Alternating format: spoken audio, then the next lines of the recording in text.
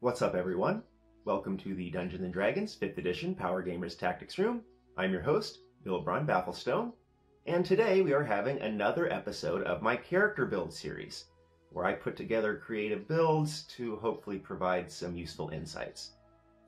Today I wanted to talk about the Rune Knight 5, so a total follow-up to my video from yesterday where I proposed a Rune Knight 4 and Dowlock 1 for this Christmas one-shot that I have coming up. And I'm very sorry to have wasted people's time because it was pointed out to me that this build just doesn't work for two reasons.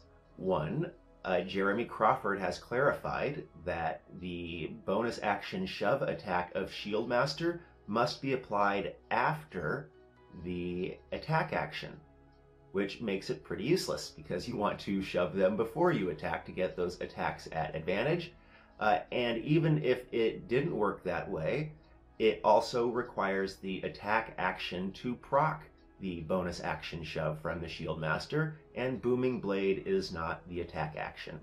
So that's just not going to work. The whole build was, around Booming Blade and Crusher to push them away and yada yada yada. And so it's just not going to work. So I felt compelled to fix this because, again, I have to play this character, but also because I wanted to present something that might be actually useful. And so I have reworked the character to be a straight Rune Knight 5, and hopefully this version is going to work a little bit better. So let's take a look.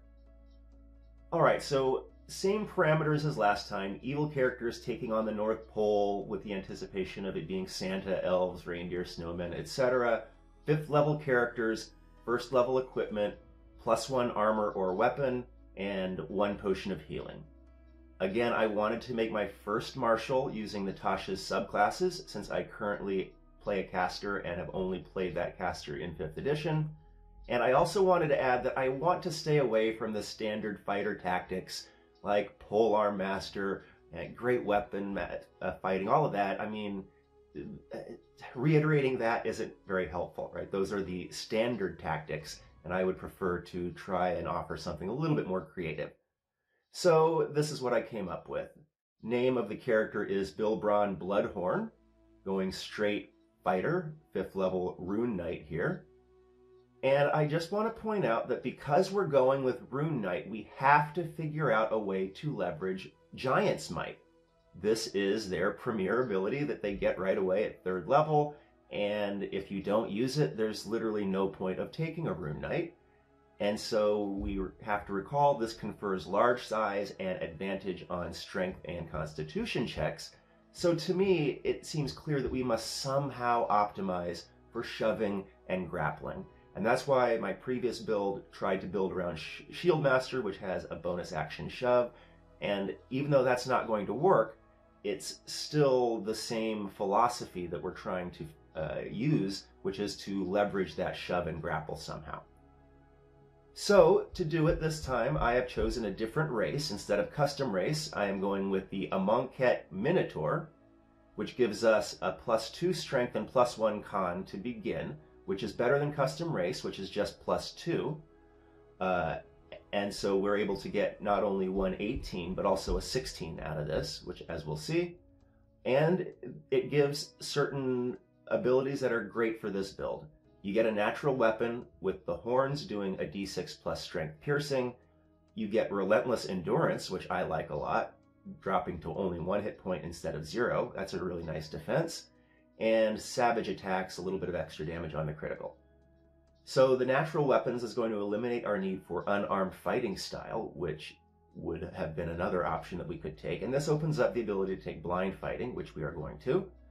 The savage attacks we can leverage a little bit by the shove and grapple thing that we're going to try and do, because the more attacks you get at advantage, the more criticals you get. And if you want, you can sub in a different Minotaur type. You can, with another type of Minotaur, get a bonus action attack when you dash, and a bonus action push if you follow it up with an attack, 10-foot push. So that can be actually a better option if you have an ally that creates persistent area of effect, So it kind of depends on your party composition. But I'm going with the a Monkhet Minotaur here. That gives us the stat block as follows. Got nice physical abilities, 18 strength, 14 dex, and 16 con. And our saves are a little bit better with the active frost runes. For skills, we went with perception, athletics, deception, intimidation, and animal handling. Athletics is necessary for this build, and then all the others are nice in conjunction with the frost rune and the other runes. So for feats, we are going with Tavern Brawler, which we will add at 4th level, which gives us the +1 strength we need to bring our strength to 18, and gives us a bonus action grapple that we can deploy after hitting with an unarmed strike on my turn. So that's fine. Unlike Shove Attack, which you want to go off before your attacks, you actually want to grapple at the end. So this is going to work with the bonus action can only be taken after completing your action rule. We will have a good armor class, a drop from the 22 of the previous build, and we're going with 21 here, because instead of defensive fighting style, I am going with blind fighting to burnish my terms of engagement a little bit. Hit points are better, 49, plus the second wind. Our initiative is +2, not amazing, but okay.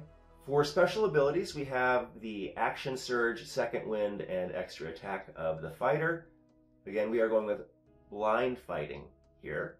This is going to give us good defense if we are ever obscured, and can create offense if there is synergy with an ally who can create heavy obscurement. I cannot use this myself, but I'm hoping that one of my colleagues is going to help me use it.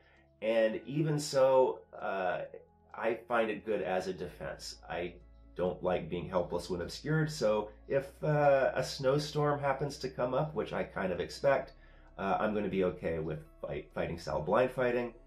And then I get Giant Smite 3 times per day and Rune Magic.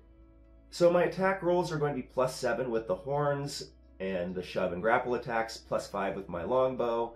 I will get the +2 on shove and grapples for the active frost rune and advantage on shove grapple with the active Giant Smite. So once I shove someone down and grapple him, he's pretty much stuck.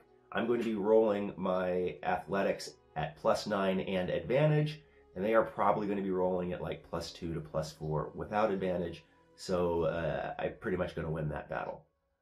My melee damage isn't amazing, especially compared to the last one, around 19 on average of both of my horns hit. I get a little bit of extra damage on a critical. And just for sake of comparison, if I had taken Polearm Master here, that would be around 29 damage if all 3 hit, so about +10. But my defense would be worse because I couldn't use a shield, and it wouldn't fully leverage Giant Smite, whereas this build does and is good at shoving and grappling. So you can't do that with a polearm since you need a free hand. And so to me, it's not as good if you're selling out for damage, but I'm not selling out for damage. It's important for me to have good defense, and it's important for me to be able to set up my colleagues. For range damage, I've got a longbow now, so not bad. My runes, again, Cloud Rune and Frost Rune to get advantage on Deception, Sleight of Hand, Intimidation, and Animal Handling. And then that really cool reaction where I can divert a critical to an enemy and get a really impactful offense out of a defense. And the Frost Rune is going to work with my shoving and grappling motif. So final build assessment, again, I had to put the magic item into armor to get plate mail, otherwise it would have been unaffordable. This build is intended to work with allies who also benefit from proning and grappling an enemy, because they will also be attacked at disadvantage. They will also be attacking at advantage. And I am defensive oriented, so I did want to invest in a good AC, and I prefer the imposition of conditions as opposed to selling it out for damage. But your mileage may vary. If you really want Polearm Master, I'm never going to say no to that. The numbers are great. Just seems a little boring to me. So in terms of interactions, we're okay with advantage on intimidation and deception. Terms of engagement, we're decent. We've got, +2 initiative and blind fighting. Our maneuverability is poor. I have no advanced movement options whatsoever. Resource management is pretty good. Only have to manage my 2 runes and my hit points. Otherwise, all of my stuff is always on. Efficiency pretty good. I've got the strong bonus action economy with the bonus action grapple. Melee offense is basically going to be shoving them down with my first attack. I will get that at advantage because of Giant's Might. Then they will be attacked at advantage, so I'll get 1 attack with my horns on the first round and 2 attacks each round thereafter. And I will get a bonus action grapple where they're prone and are stuck there now because they're not going to be beating me on the grapple attack. And that sets me up for future rounds and my colleagues as well. If it's a BBEG, now everyone is attacking at advantage and it is attacked at disadvantage. And I have blind fighting, so if any of my colleagues have the ability to create obscurement, that's going to be a good offense for me as well. My ranged offense is going to be the longbow, nothing special there. Defense is still pretty good. High AC, 21, really good for this level of 5. Shove and grapple is a good defense because people will be attacking me at disadvantage and they can't get up. The Cloud Rune to divert a critical, that's going to be sweet. I really hope that comes into play during this adventure. And Relentless Endurance, I love that. I mean, it's kind of like half a death ward, the good part. And Blind Fighting, great defense if anybody throws a Sleet Storm at me, which I kind of suspect is going to happen up here at the North Pole. The weaknesses are in terms of maneuverability, can't fly, no speed options, so might have trouble with kiters and kiting himself. And then the wisdom saves, again, are going to be a problem. Hopefully not too many hypnotic patterns or charm persons are going to be thrown my way. So that's it. That's the revamp of the character that I'm going to be rolling out for this one-shot level 5 martial using the new Tasha's martial classes and avoiding the same tired old strategies that the spreadsheets say are superior if you are selling out for damage. Let me know what you think. Please point out any mistakes that I made. I mean, I'm really grateful to the community who pointed out my error in the last build, and it's a little embarrassing for me, but hey, what can I say? I am, still learning how to build martials and stuff, so, my bad. And in any case, thanks so much for watching. This has been the Dungeons & Dragons 5th Edition Power Gamers Tactics Room. I'm your host, Bill Braun Bafflestone. See you next time.